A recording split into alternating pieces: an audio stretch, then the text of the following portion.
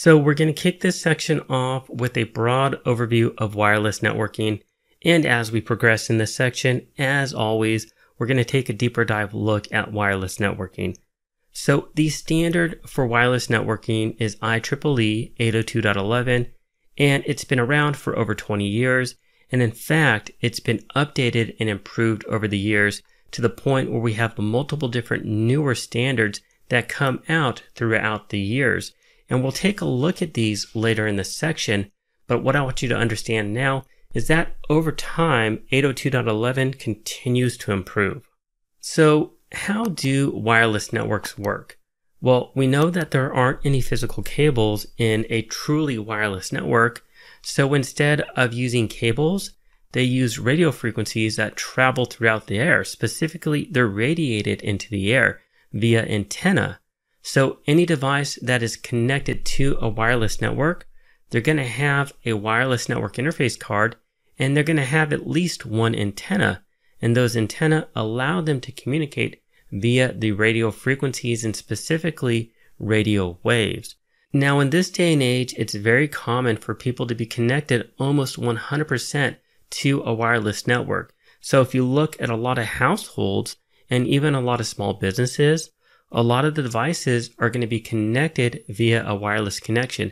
However, a majority of networks, at some point, they're connected to a wired network. So in many instances, a wireless network is going to be an extension of a wired network, where it simply extends a larger local area network or even multiple networks together.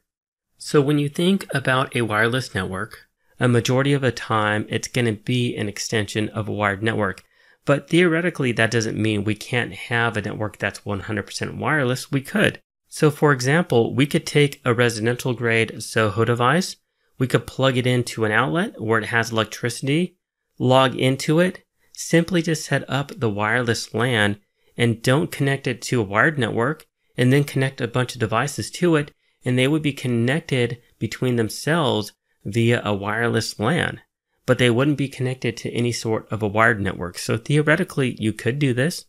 And in fact, if you were setting up a sandbox testing environment, such as a computer lab, this would be a very easy way to set up a lab without having to have wires. But really, in a lot of instances, at some point, we are connecting to a wired network. So now let's take a look at the difference between a traditional wireless LAN and a point-to-point wireless LAN. So the type of wireless LAN that most people are going to be familiar with is a traditional wireless LAN, where we have a wireless access point that connects to a bunch of devices. And this could be, for example, a SOHO device at your home. So I'll go ahead and I'll write in SOHO, and I'll put in parentheses at home. It could also be, for example, at a coffee shop where they have a wireless access point, and you connect to that. And it's going to be essentially any device that you can connect to it. So for example, in your home, you could have a smart TV with Roku or something else connecting to it. You could have a PlayStation or an Xbox connecting to it. Of course, you're going to have laptops that are going to connect to these, and desktops as well. We have tablets or an iPad, and our smartphones are generally always connecting at home to our Wi-Fi. So those are the types of devices that we would typically see and be most familiar with in a traditional LAN environment. Now, in an enterprise environment, from building to building, it's also common to have a point-to-point wireless connection or a point-to-point wireless LAN, where we have building number 1 and we have building number 2, and we need to be able to connect them together, and it's not very efficient or easy to connect a cable. So an easy way is to have directional antennas on the roof where they can communicate back and forth to one and another. And it could be as simple as if they were in the same office park, but they're far enough away where there are different buildings where it would be difficult to connect an actual cable, or it could be even further away. But it is common wherever it's not very practical or easy to connect a cable like so, to go to this solution instead, where we have antenna connecting one building to another.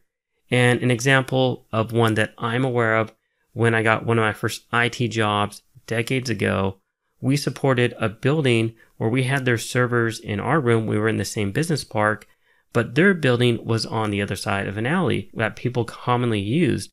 And the buildings were only about 20 feet apart, but when you have a bunch of cars going through the alleyway, it makes it difficult to connect them via a wired connection. So the most affordable route and the most practical route was to set up a point-to-point wireless connection. So that's the difference between a traditional LAN and a point-to-point wireless connection. Let's now do a bit of a refresher on the wireless access point. So we already talked about the wireless access point earlier in the course, so I'm going to keep this slide pretty brief. I just want to make sure that we do a quick refresher so you understand the difference between a wireless access point and a SOHO device. I want you to understand that a WAP, or a wireless access point, is a bridge that extends a wired network onto a wireless network like we see right here. We have a cable connecting a switch to a wireless access point, so these wireless devices can get access to our wired network, and that's the purpose of a wireless access point. Understand, this is not a router. So for example, if we wanted to connect this network to the internet, we would go ahead and we connect a router to it to give it internet connectivity or give it access to another network.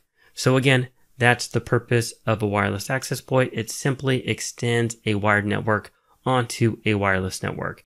So now let's take a look at antenna type when it comes to wireless networks.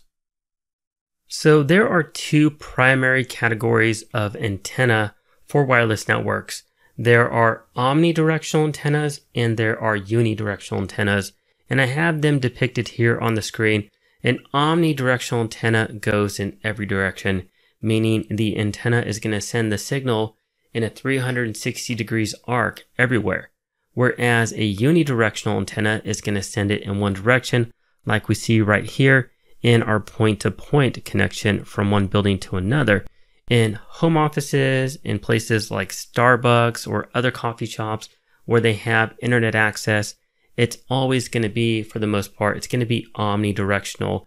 In a business environment, you may have, within a building, you may have antennas where in the center of the building, they have a wireless access point and it's omnidirectional, but on the edge of the building, on one of the walls where you only want it going into the building, they may put a unidirectional antenna.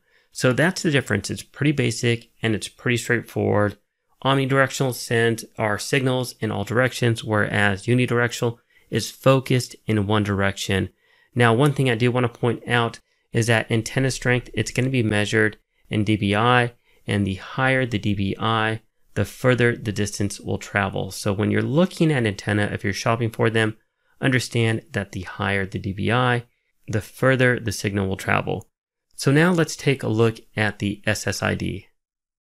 So when you go onto your laptop or your tablet or your smartphone or your smart TV and you go to connect it to a wireless network and you bring up a list of the wireless networks, well, the list that you see, that we see right here, for example, in Windows 10 where I took a screenshot, these are SSIDs.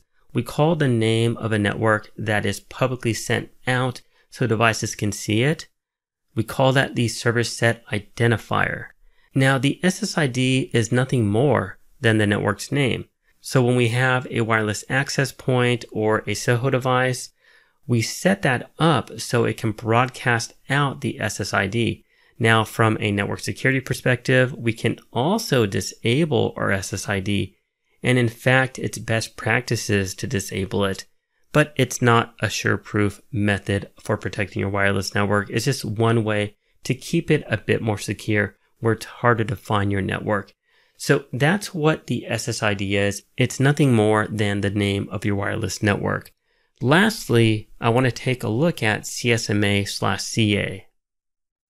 So if you remember from our section on switching, we talked about CSMA/CD. Well, that's because wired Ethernet networks, they use CSMA/CD. However, wireless networks, specifically wireless Ethernet networks, they use CSMA/CA. And the difference is, instead of collision detection, they use collision avoidance. So that's the difference between wired and wireless Ethernet networks. So why is that? Well, it's because with a wireless network, it's a lot more difficult to detect collisions. So the solution is to try to avoid them altogether. And it works through a series of RTSs and CTSs, which we'll talk about right now in this diagram. So an RTS is a request to send and a CTS is a clear to send. So the way that it works is that we have a device, and let me get rid of the highlighting. We have a laptop, for example, and this laptop has prepared a frame of data to send across the wireless network. Well, before it can send it, it has to first check the network to see if there's any activity. So what it'll do is it'll see if there's any activity on the network. If there is, it's going to wait a random amount of time and then repeat the process. Now, once it's clear, when there's no activity on the network, it's going to send an RTS to the wireless access point. Essentially, it's going to ask the wireless access point for permission to send the data. So it's going to send the request to send. The wireless access point is going to get it, and it's going to respond with a CTS, or the clear to send. The wireless access point will give it an OK, and then it can send its data. However, if the wireless access point doesn't give it a clear to send, well, it's got to start all over. It's got to wait a random amount of time and repeat the process. So that's how it works. It's fairly simple compared to CSMA/CD.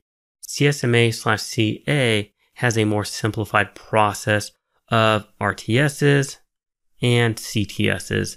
So that's CSMA/CA from a high level perspective. And that's going to conclude our overview to kick off this section. So if you have any questions as to what we covered in this lecture, please let me know. If not, thanks for watching, and I'll see you at the next video. Take care.